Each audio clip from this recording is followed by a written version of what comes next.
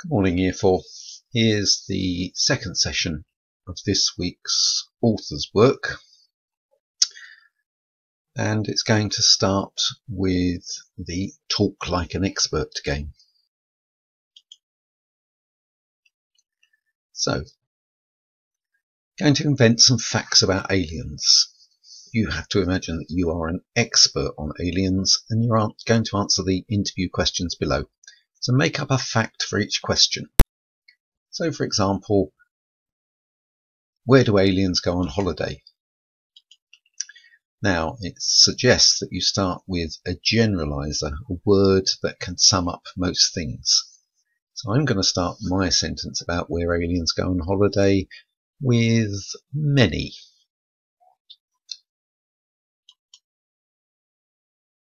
So I'm going to type many aliens go on holiday to planet Zarg. Pause the video while you have a go at the other questions. So what do aliens like to do to relax? I think that should say, how do aliens travel to work? And why do aliens live alone? And then, as a challenge, take one of your sentences and add on to that fact that you've made using the adverb additionally. So their example is, most aliens like cheese. Additionally, they also enjoy eating broccoli covered in Marmite. Not sure I like the sound of that. So let's copy that. Down here, let's have a go at writing my sentence. Many aliens go on holiday to planet Zarg.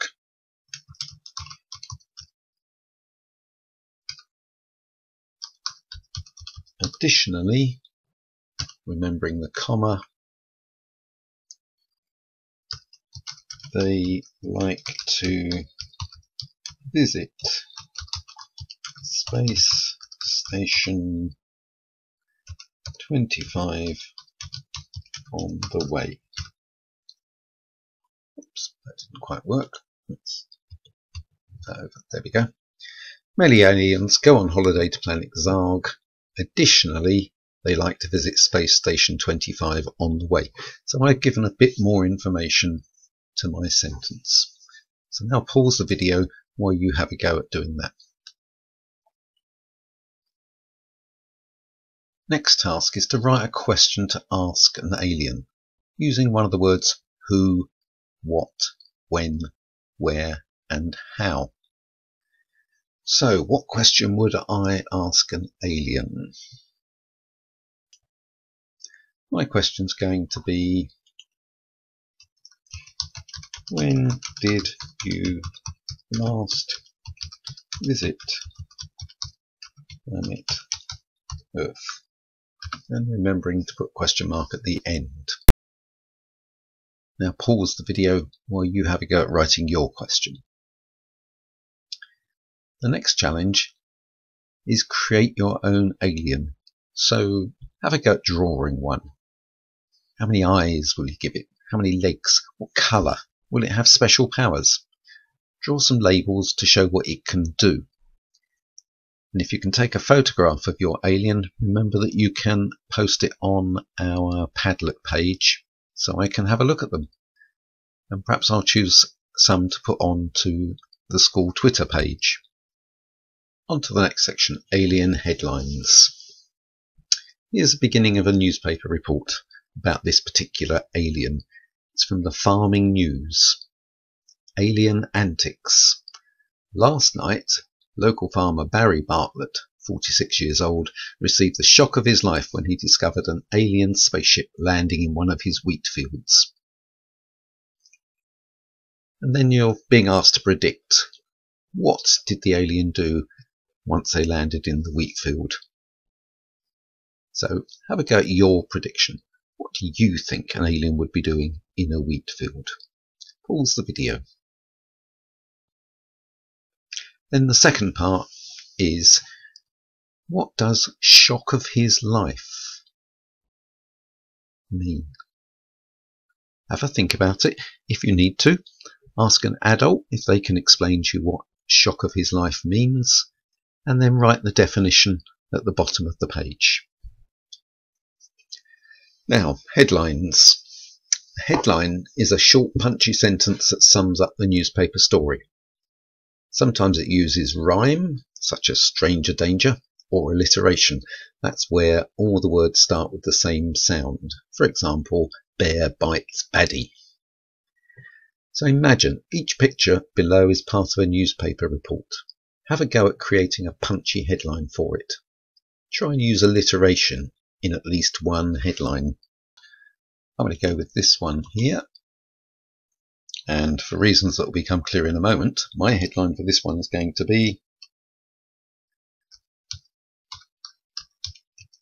Hercules hangs head first. So now you have a go. See what headlines you can come up with for these 4 pictures. When, who, what, why, where, openers.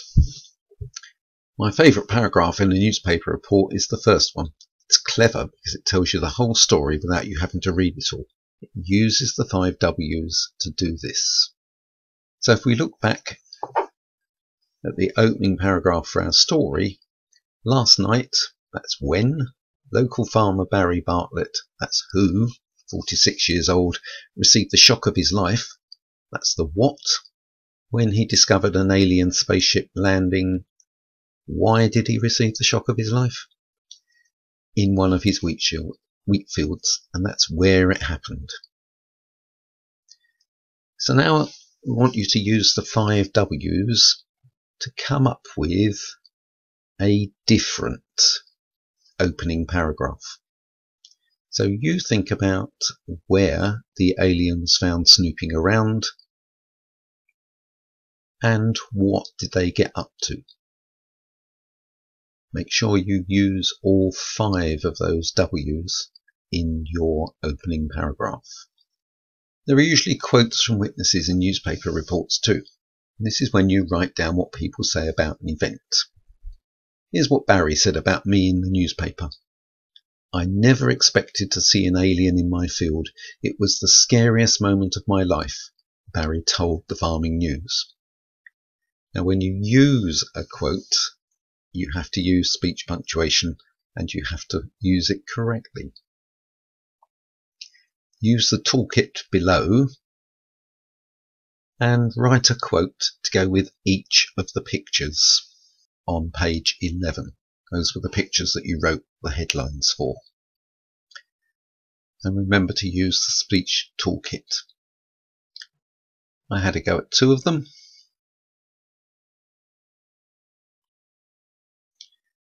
First one is the man hanging upside down. It seemed like a good idea at the time. It was only when I hung upside down I realised I couldn't get down, said Mr. Hercules. So I've opened the speech with inverted commas.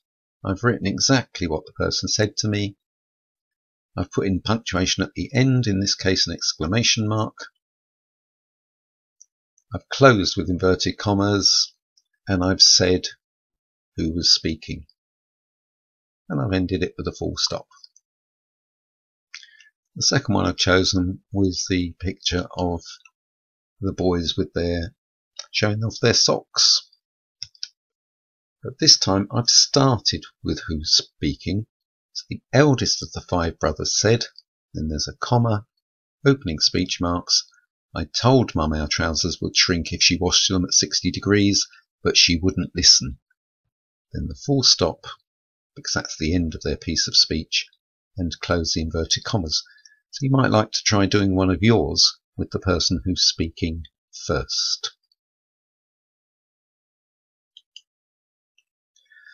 That's it for today's lesson. I shall do another one for session 3 and post that for tomorrow.